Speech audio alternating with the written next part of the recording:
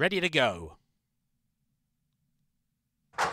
And they're away and racing in the fourth at Seoul, the slowest out there. Haksan Mat Cho, only quicker than one. That was Charisma, who was at the back. Sobo Tuk Song away to a good start from Vet Captain, who's on pace. Career Gold too, with Viva Chongsu nice and prominent as well.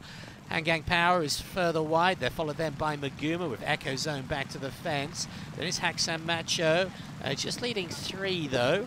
Those being Beat Racer, also Goldjacket Tum and Charisma the rear of the field. We're racing four abreast as we prepare to head out of the back straight. Sobu Tuk Song up on the inside of Vet Captain. Viva Chongsu three wide. Handgang Power widest of all. Back to the fence came Career Gold. One ahead of Haksan Macho, who's now improved in a nice position. Then came Maguma, Echo Zone, Goldjacket Tum. Then it's Beat Racer. Charisma continues to trail. About 12 lengths top to tail as we prepare to straighten up. We've still got four in a line up top. Sobu Tuk Song inside of Vet Captain. Wide of Viva Chongsu, Handgang Power.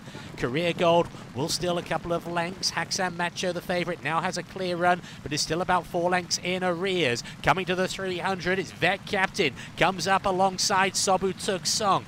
Handgang Power, Viva Chongsu, they're trying to get into gear. We're into the final furlong though. Vet Captain it is who leads from Sobu Tuk Song, who's flat to the boards. Handgang Power trying to launch a late challenge, but it is a Vet Captain. Vet Captain to win it. Handgang Power second, Sobu Tuk Song held over third. Vet Captain, Lee Yong-ho for trainer Son Moon-gil and owner Pak Jeong-jae. This 4-year-old colt, he is by Take Charge Indy. Start number 7, win number 2. Vet Captain, a comfortable winner. Handgang Power was second. Sobu Tuk Song was third.